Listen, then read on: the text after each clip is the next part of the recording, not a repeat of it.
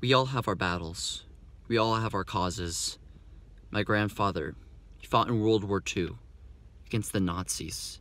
My dad, he fought in the Gulf War. It's just as patriotic. Now, I'd say I have the greatest cause of them all. Corona.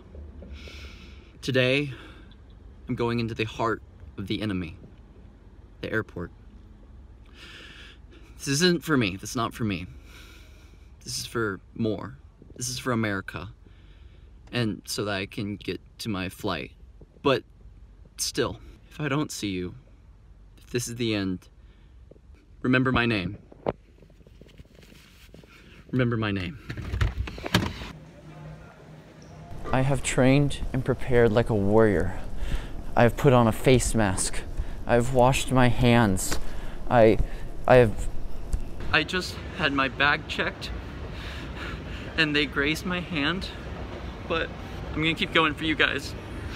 For you guys back home, I'm gonna keep going onto my flight. Mine eyes have seen the glory of the coming of the Lord. He is Does anyone have some wipies? I just sprinted to my gate and I think I'm already feeling the symptoms. I have shortness of breath. My ears won't pop. I'm not even on the plane yet. My dearest brother, I miss you. I can no longer remember the shape of the moon, or even remember the taste of strawberries. Wait, how do you spell strawberries? Sorry, did you call me to ask me a spelling question on a letter to me? This could be my last letter. I thought you wanted to be here for it. Sorry for imposing. Whatever, see you at baggage claim. God. Will I be remembered as a martyr? I don't know. We'll have to ask the generation saved about that. It's up to them. This has been way worse than I ever imagined. They only have 5 movies to watch on the plane. I mean, they have 30 options, but there's only 5 good ones.